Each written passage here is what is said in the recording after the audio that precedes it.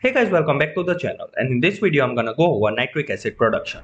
Now nitric acid alongside with sulfuric acid are two of the most important liquids in this mod, especially when it comes to processing bedrock ores. And not only bedrock ore, nitric acid is also used in the electrolysis machine for processing crystals. So yeah, nitric acid is pretty easy to produce, and in this video I'm going to show you this layout on how you can do it. So without any further ado, let's get straight into it.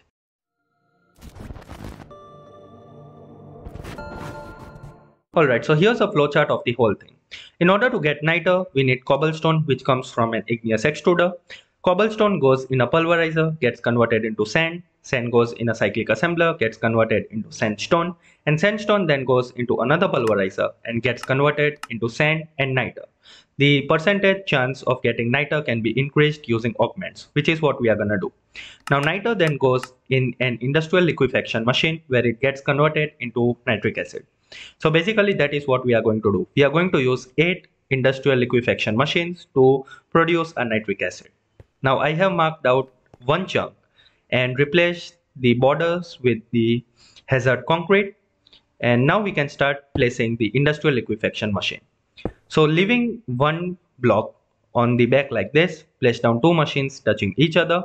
Then in the middle we leave 2 blocks and place down 2 more machines like this. So there's a row of 4 and another row of 4, so we have total 8 machines. Now we place down a pulverizer and on top of that a cyclic assembler and then another pulverizer, leaving one block gap from the machine. And we do that 4 times like this. So each of this setup will support 2 liquefaction machines. Now it's time to place down all of the augments, and these are important. So I'm going to hover my mouse over each of them so you know the augments that I'm going to use. So we have augments for speed, increasing the chance of secondary output, and nullification. So let's start with the topmost pulverizer, which will convert stone into sand. Remove the redstone augment, placing down a nullification augment so that it can get rid of all of the gravel, and then place down 3 speed upgrades or 3 speed augments. And we do that on all of the top pulverizers. Next up, for the cyclic assembler, it's pretty simple. This one is only going to take 3 speed upgrades, which is kind of an overkill, but then again, we are in creative, so yeah. And for the final pulverizer, which is going to convert all of the sandstone back into sand and niter, remove the redstone upgrade and also the integrated servo mechanism.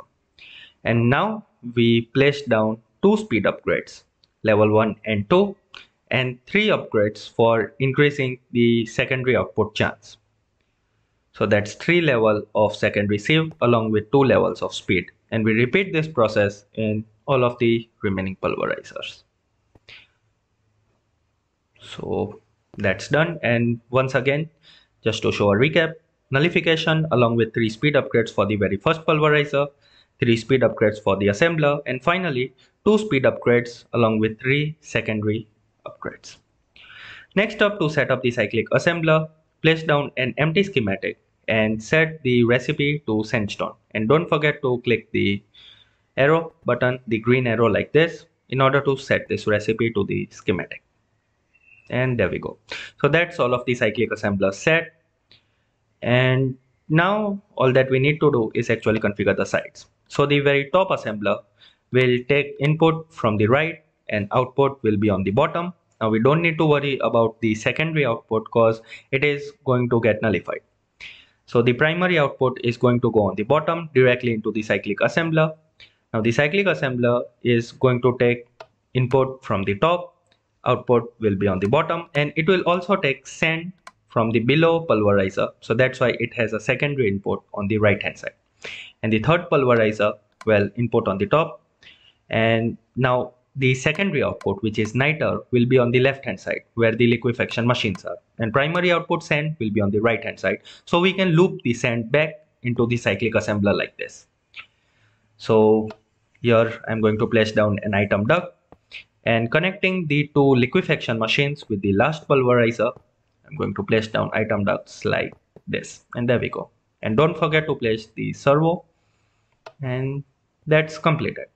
So in a similar way you need to complete this process for all of the remaining setup. And by the way, when you're placing down pipes side by side and you need to disconnect them, you can use the crescent hammer. So I'm going to set up all of the machines like this, and once it's done, it should look something like this.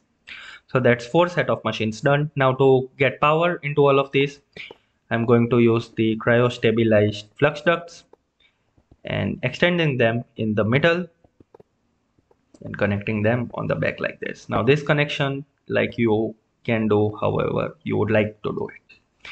And in order to make it look good, I'm going to place some covers.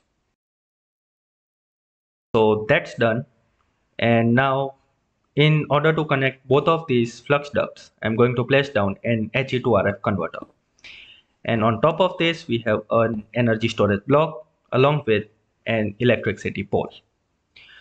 Now for now, I'm just going to power all of the thermal machines and not the liquefaction machines, so that they have a chance of filling up.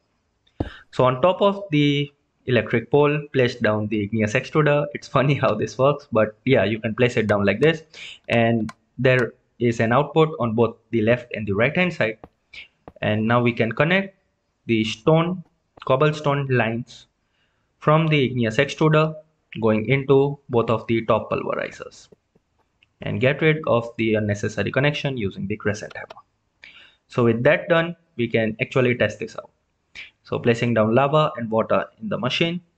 Oh, and by the way, in the Igneous Extruder, don't forget to place down the upgrades so that we can produce 64 cobblestones per operation.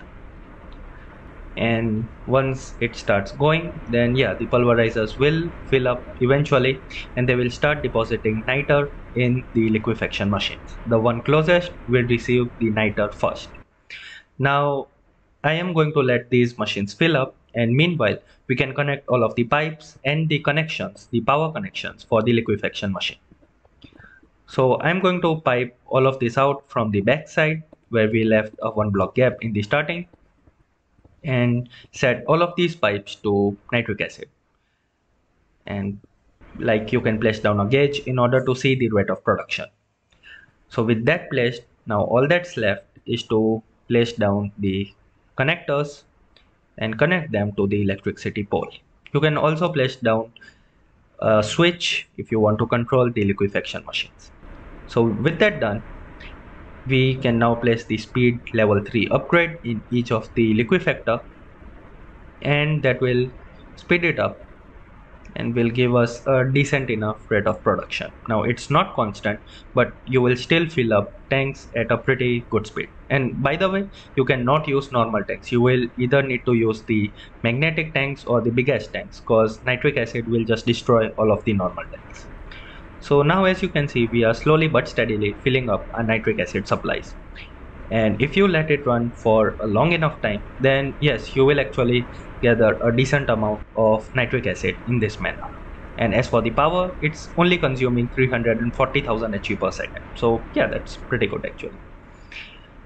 And yeah, that was actually the build. I hope you guys enjoyed this video. If you did, please do smash that like button and also subscribe to the channel for more content like this.